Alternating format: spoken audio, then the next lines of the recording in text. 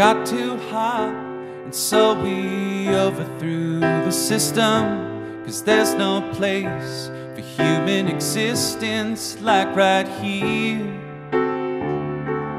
on this bright blue marble, orbited by trash.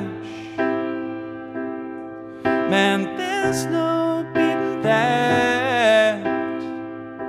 It was no big thing to give up the way of life we had.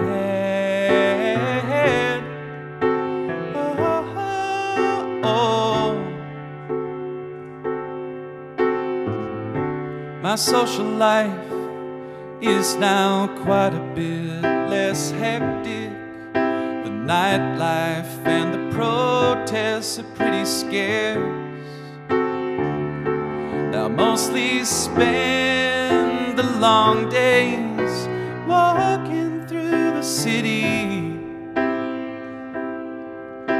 empty as a tomb. Sometimes I miss the top of the food chain, but what a perfect afternoon.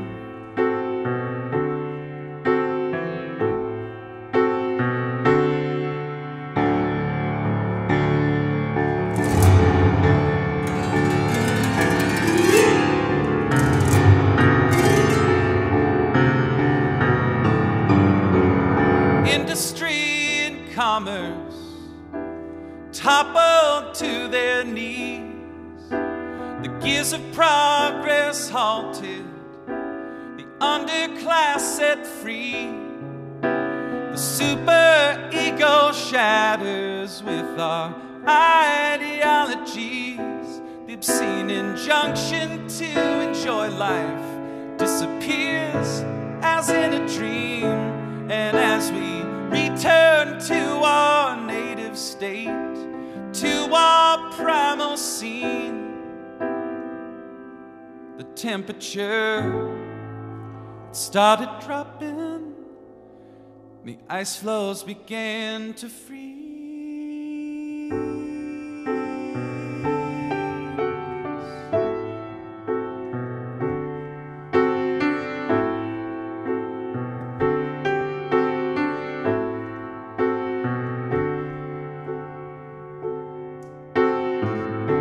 From time to time, we all get a bit restless with no one advertising to us constantly. But the tribe at the former airport some nights has been dancing. If you don't mind gathering and hunting,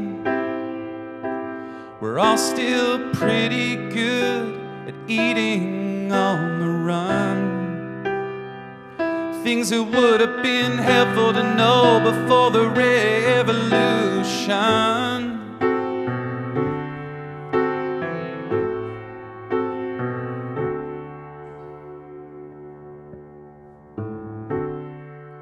Though I'll admit some degree of resentment for the sudden lack of convenience around here.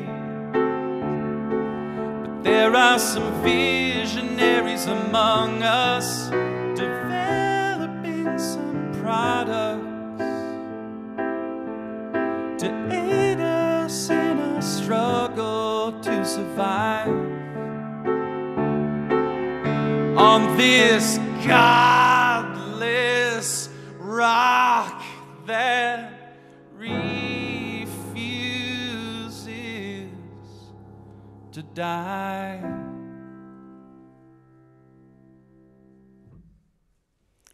Whew. Discover new music at listener-powered KEXP.org.